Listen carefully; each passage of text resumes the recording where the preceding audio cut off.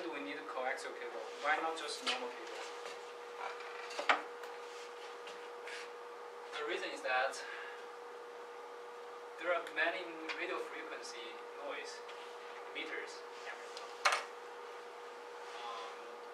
So like the laptop, the light, and the soldering gun, and everything. However, sometimes you need low noise electronics. How do you prevent your electronics to pick up those noise commonly existing in our environment? We need to use the Faraday cage. Basically, it's just a metal cage connected to the ground. So here is a very fancy way to show the usage of the Faraday cage. You have this metal cage here, and then there is a huge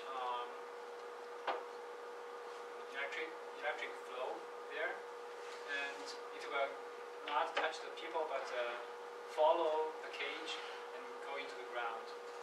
So this is how you prevent the effect from outside to something inside. So the same idea goes to the cable. If you have this this braid around the inner core, that is your connector, and then you connect this part to the ground. You can prevent the noise get into your inner core. So this is called coaxial cable.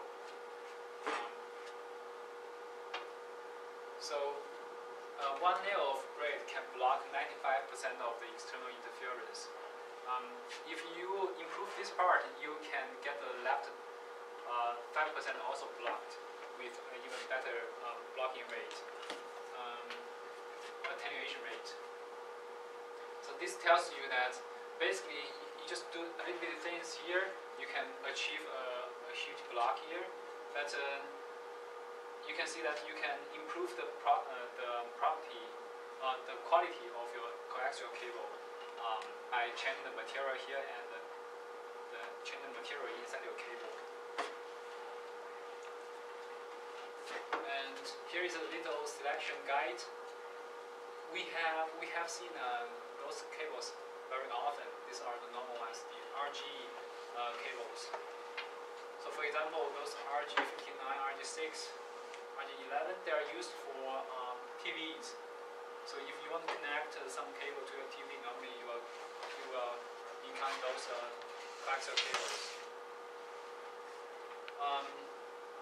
However, there are good ones. That's called LMR. Nobody knows what it stands for. However, it is proven to be much better choice for higher end. So if you always use this LMR coaxial cable. There are different types. We are using this one because this is the way we choose it is based on the outer diameter. This is small. This is a bigger one, and it replaces the normal ones shown here. And then we have the cable. We have to connect it to our equipment. So we need connectors. So here are the common connectors.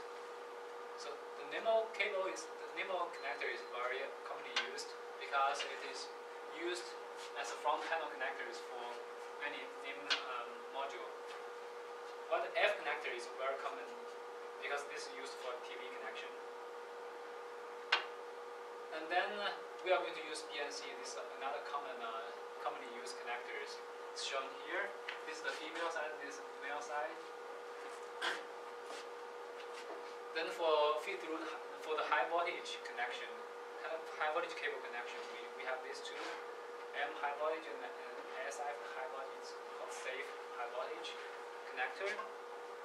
Here I show you two pictures. This is MHV and this SHV. You can see that MHV is very similar to BNC. So actually you can connect these two by force, by brutal force. So this is a common mistake.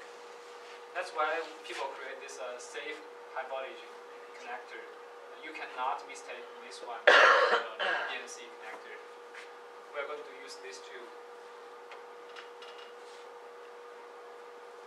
tools.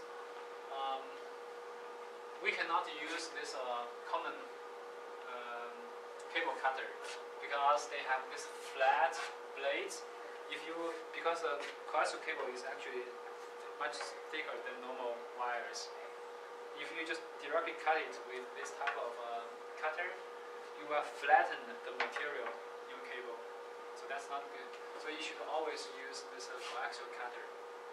So it has a round blade to keep the round cross-section of your cable. And then you need to prepare your cable, coaxial cable like this, so that you can connect it to a connector.